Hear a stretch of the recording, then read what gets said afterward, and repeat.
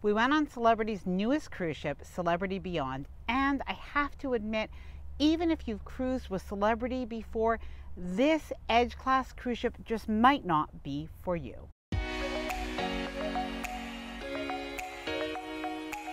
Hi there, I'm Ilana from the website lifewellcruise.com. Welcome back to my channel. We just got off the Celebrity Beyond this morning, and while a review of the entire ship, our experience, is coming, I did want to answer this one question as soon as possible, as it is fresh in my mind. Now, many people have asked me, do you think that the Celebrity Beyond and the Edge Class cruise ships are for me? What is the demographic like? If I've cruised with Celebrity before, am I the demographic that Celebrity is looking for? And even gearing this cruise ship experience to. Now, the Edge Class cruise ships are definitely very hip, very modern, although also very beautiful, and there are perhaps some points to this. However, it isn't black and white. So in this video, I'm going to share with you the demographics that we saw on our cruise ship. It definitely could surprise you. I'll also share with you my thoughts on the style of this ship, the design of the ship, the dining, the cabins, and one potential element that I do think for a certain demographic of people that maybe this ship is not the best for, but I will explain why. Now, before I get started, I did want to mention that if you like this video, if you find it helpful, informative, or enjoyable in any way, then please do give this video a big thumbs up. I really do appreciate it, and please subscribe to the channel if you haven't done so already. Let's get started. Okay, so first let's talk about the demographics on this cruise ship. Now, we actually saw that there were a fair amount of people that were in their mid-20s to mid-30s, much more than we've seen on past Celebrity cruises, and this was something that a lot of people that were on our cruise did say. That being said, there were also a lot of people that were in their 50s through 70s, and that was probably the majority of the cruise demographic. However, Celebrity's modern cruise ship, beautiful design, and reputation seemed to be attracting a younger demographic. This was definitely something that was very obvious in many different elements of this cruise. Now, I should say that the demographic on this cruise ship is also very diverse. While there were not a lot of families, and I don't think that this cruise ship is really very well geared towards families, there definitely was a very diverse type of cruiser on this cruise ship, and I do think that everybody could feel comfortable. Now, the cruise ship itself is not a typical traditional design. Now, you have seen the Edge Class cruise ships with the magic carpet along the side, but inside the cruise ship as well, there are many different elements that feel very modern, also elegant and upscale, but definitely a little bit avant-garde and even a little bit artsy. Now, a little bit later on in this video, I will share a couple of areas that were definitely unconventional on this cruise ship that I can see how some people may not like these areas while other people will love them. Now, when it comes to the main dining room experience, this is a little bit different on the Edge Class ships, and Celebrity does combine some aspects of traditional main dining room, that experience, along with some new features. And in particular on the Celebrity Beyond, I think that this is a new change for Celebrity, but something that they did not have was traditional dining time. So in other words, you didn't have early and late set dining times anymore. You were basically able to show up at the dining room at the time that you wanted to. Now, they have 4 main dining rooms. So they have Tuscan, they have Cosmopolitan, they have Normandy, and they have Cyprus. And all of them have the same, I guess, main menu every night, all of the dining rooms, but they also have their own dining room features, so their own special menus at each restaurant. So that is something quite nice. Now, something that we were told that you no longer have to do, at least on this cruise ship, was make reservations in any of the different dining rooms. So you could just show up at the time that you preferred. So whether that was 5:30, 6:30, 7 o'clock, 8 o'clock, and you would be seated, I guess, at the earliest time available. Now, we ate in one of the dining rooms 5 out of 7 nights, and there was only one time that we needed to wait about 10 minutes. We just had time to go get a martini and come back when our buzzer rang, but otherwise we were able to get a table for 4 every single time, well, right away. Now, personally, we really enjoyed this experience, and when we did speak to other people on the cruise ship of every age, by the way, a lot of other people seemed to as well. But if you are somebody who really loves that traditional dining experience and that set dining at 6 o'clock or at 8:30 p.m., this might be something that is a little bit too different on this cruise ship. Now, something else that did feel different and maybe did feel younger in some ways were the different activities on the cruise ship. Now, believe me, you had a wide variety of activities, but you did also have poolside activities that felt more youthful, more vibrant. Now, for example, we had fun aquafit.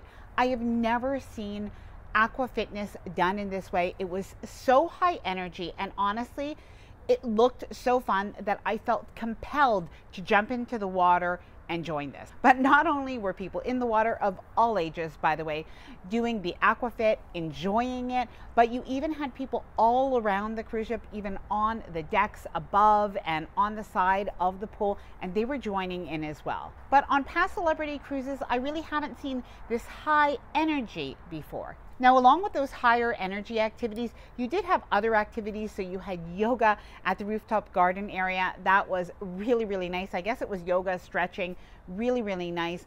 You also had a little kind of game of mini putt or golf putt in the Grand Plaza one day. And of course, you had the variety of trivia games as well. Now, so far, all of the different things that I've mentioned are probably pretty superficial. I have one more that is like that, but then I have something that is actually quite serious, and I do think for some people, this is definitely a reason not to book this cruise ship. But first, the music. So we need to talk about this.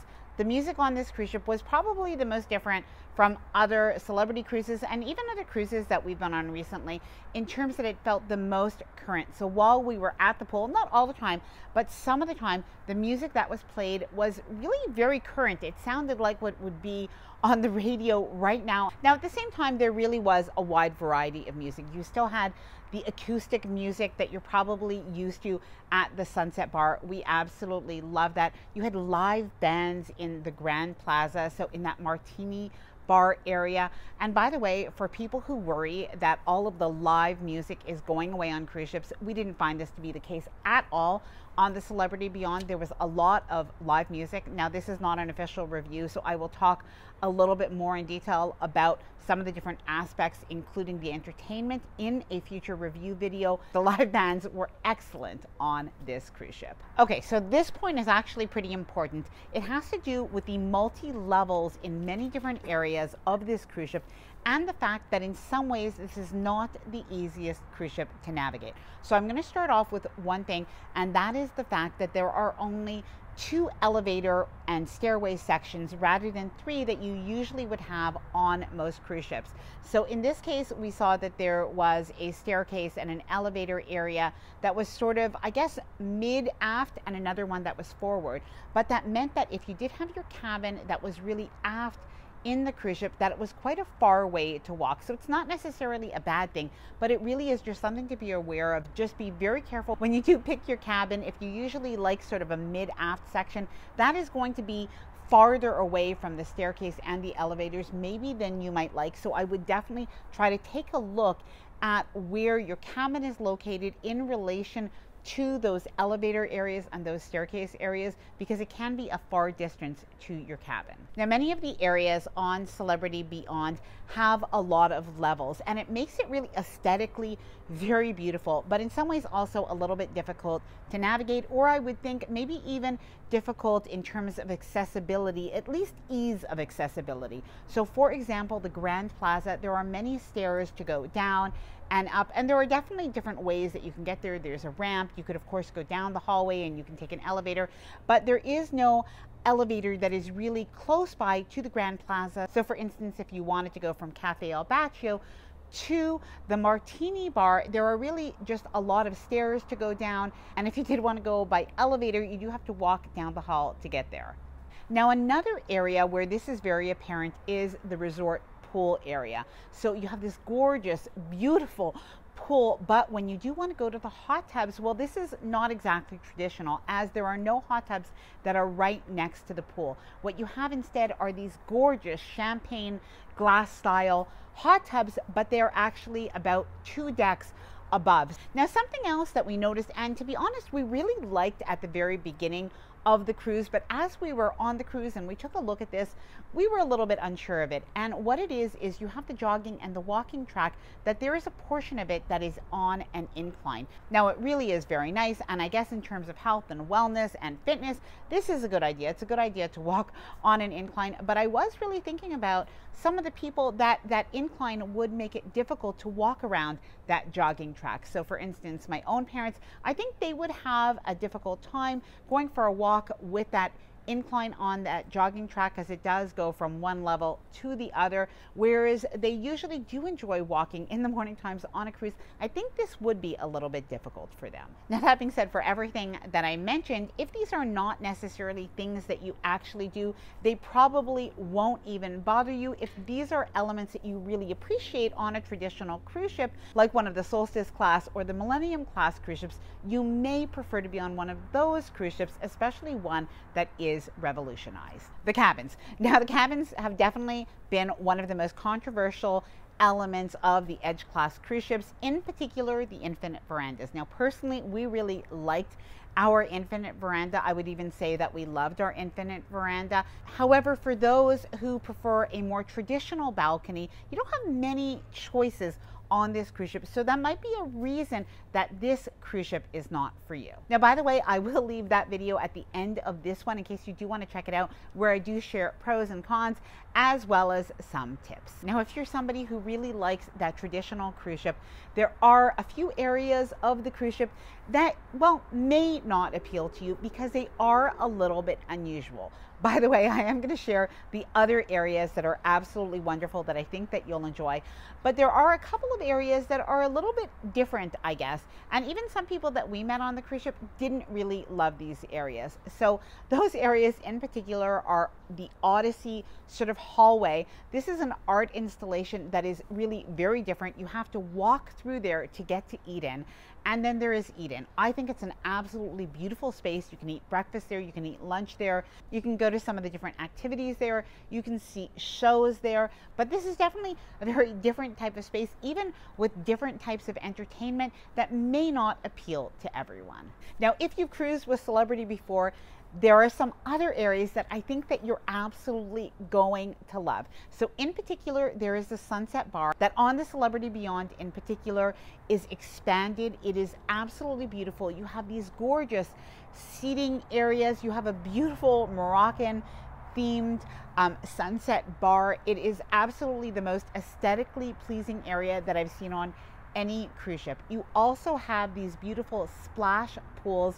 I didn't think that I would really like them, but I absolutely love them. A couple times we came back from our port days and we spent a little bit of time in those shallow splash pools. It was really a nice way to end our day. Now, if you typically like the martini bars or the ice bars on some of the other Celebrity cruise ships, I think that you're absolutely going to love this martini bar. Now, this is set in the Grand Plaza, so really it's a grander foyer if you want, or a grander atrium. Just very beautiful. It is modern, but you do have an area to dance. You do have an area where there's a live band. You'll have the silent disco in this area, and this is definitely now, I guess it's the heart of the cruise ship. There is definitely the most liveliness, the most activity, especially in the evening. Cafe El Baccio. Now, I love Cafe El Baccio. If you love Cafe El Baccio too, this area is just larger. It is really comfortable. Everything is just as good as ever. And bonus, on the Celebrity Beyond, you do have a second Cafe El Baccio in the Ocean View Cafe. And the rooftop terrace. Now, Celebrity did a beautiful job with the rooftop terrace on the Celebrity Beyond. This is a great place to watch a movie, to catch a game, to participate in one of the activities. There are actually, I don't know how many live plants, but when you see it in person, it is even more beautiful than anything that I can show you on video. Okay, so what's the verdict? And is this cruise ship for you? Well, I think I can go two ways. Firstly, if you really do prefer a more traditional cruise experience, then perhaps you are better off cruising on one of Celebrity's older cruise ships, especially the ones that are refurbished. They have done such a beautiful job. Then why not stay with that? However, I don't think you should deprive yourself from these absolutely beautiful and, by the way, extremely comfortable cruise ships to sail on. And I think we're all more than just a number. It really is a very diverse age group, and I absolutely think you could fit in onto this cruise ship at absolutely any age. Now, please let me know what you think if you've cruised on the Beyond or on the Edge class cruise ships. Please let me know if you like this class of cruise ship and if you'd recommend it. If you've never done so before, please let me know your thoughts and your questions as well. I am going to be doing a review in the coming week of this cruise ship and our experience. And I'm going to leave that video all about the Infinite Veranda cabins right after this. If you did enjoy this video, please do give it a big thumbs up. I really do appreciate it. And please subscribe to the channel if you haven't done so already. Bye for now, and happy cruising.